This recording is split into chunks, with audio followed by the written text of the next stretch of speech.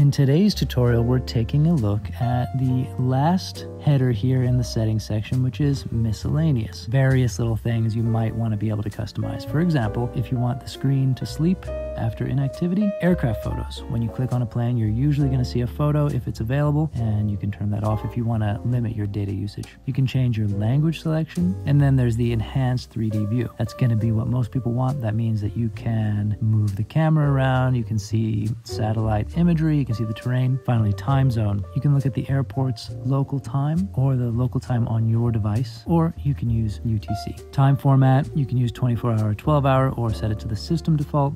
Temperature, Celsius or Fahrenheit, speed, wind speed, altitude, and distance. You have a number of options. Down below, privacy options, sending analytics, crash reporting, performance monitoring, and finally the app's version and some more technical development items down here. So let us know if you have any questions.